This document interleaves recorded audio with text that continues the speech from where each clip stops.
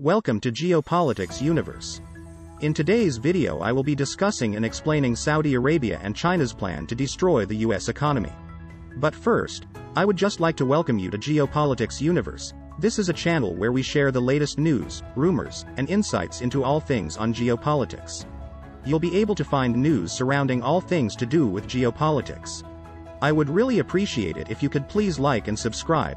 Also, I just wanted to announce, as we are a new channel which is growing by the day, we will be launching a giveaway for a $50 Amazon gift card. All you have to do to enter is like and subscribe. The giveaway winner will be announced in due course. Rarely has the chain of broken expectations and perceived insults and humiliations been greater than they are now. There's almost no trust and absolutely no mutual respect, said Ambassador Aaron David Miller of the Carnegie Endowment for International Peace. U.S. President Joe Biden has made no secret of his disdain for Saudi Arabia, infamously pledging to make them a pariah state. The Saudi war in Yemen, with its devastating civilian toll, the Khashoggi murder, and rebuffing of the U.S. request to produce more oil to lower American gasoline prices before the midterm election, has motivated many in Congress, especially on the Democratic side, to call for an arms embargo and a permanent downgrading of relations. The president and his Democrat allies viewed the OPEC Plus decision to lower oil production as purely a Saudi decision to punish the president. They also saw it entirely through the prism of Ukraine as support for American adversary Russian President Vladimir Putin, who needs high energy prices to continue to fund his brutal war. The Saudis also want oil prices not to plunge because of the financial commitments for the Crown Prince's Vision 2030. The Saudis are sophisticated watchers of the American political scene. They should have seen the uproar coming, so they could have chosen a better approach and timing to manage the relationship they want and need for their security. According to the New York Times, Senator Durbin, the second-ranking Democrat in the Senate, went so far as to say that Saudi Arabia wanted Russia to win the war in Ukraine. Let's be very candid about this. It's Putin and Saudi Arabia against the United States. The president added, there's going to be some consequences for what they've done with Russia. But you need to ask yourself if this was over the top. Has the administration ever used the same strong language with the supreme leader of Iran, whose nation has led our State Department's list of state sponsors of terror for decades? Khalid Abu Toma wrote for the Gatestone Institute that Arabs no longer see the US as a strategic ally or even as a friend. This is excellent news for the mullahs in Iran and their terrorist proxies in the Middle East, including Hezbollah, Hamas, Palestinian Islamic Jihad, and the Houthis in Yemen. Words have lasting consequences.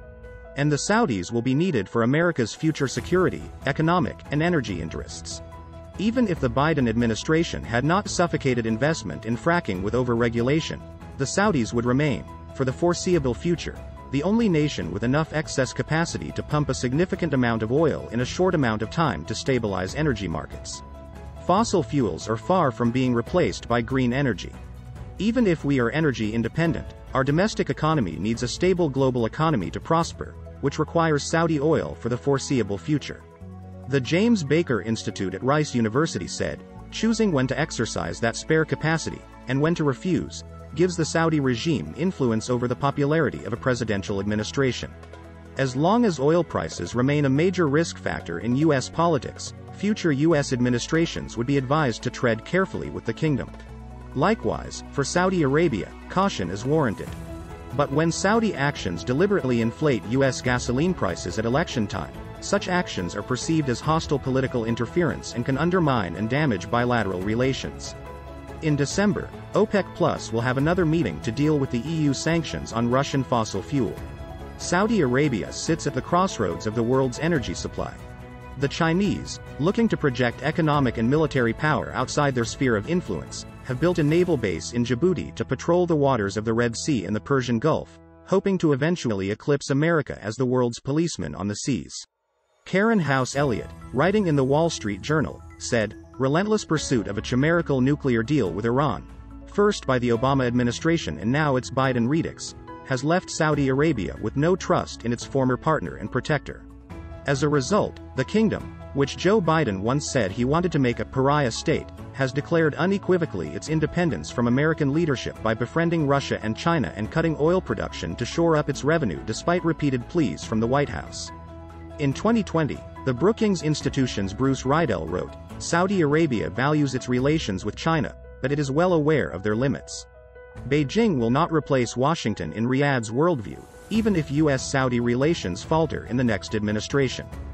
Just as the Indians will be tied to Russia because so much of their defense is Russian-made, the Saudis know that they must be on good terms with the US because they depend on decades of purchased American weapons systems.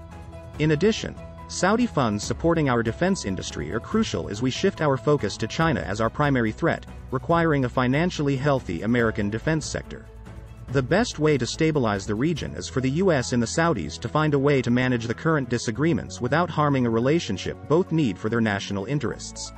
The best way to do that is to focus on the primary destabilizing factor of the region, the Iranian desire for a nuclear weapons umbrella to continue their hegemonic expansion. Iran desires not only Israel but also the Saudi oil fields and the holy sites of Mecca and Medina under Saudi control. Shiite Iran does not like Sunni Saudi Arabia in charge.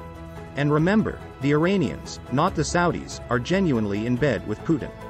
Just look at those Iranian drones landing on Ukrainian civilians with Iranian Revolutionary Guards teaching on captured Ukrainian soil in Crimea. The Chinese are more than happy to pick up the pieces of the damaged US-Saudi relationship, trying to undermine American interests. The Chinese are already the #1 Saudi trade partner. China has established outsized influence with its Belt and Road Initiative to create a modern-day Silk Road through Asia, the Middle East, and Africa. Also, in December, OPEC Plus will have another meeting to deal with the EU sanctions on Russian fossil fuel. Thanks so much for watching till the end. Please like, comment and subscribe and turn the notification bell on so you never miss a video. I would really appreciate it if you do this as it really helps support the channel. On this channel we share the latest news, rumors, and insights into all things on geopolitics. You'll be able to find news surrounding all things to do with geopolitics around the world and more. Until next time, see you later.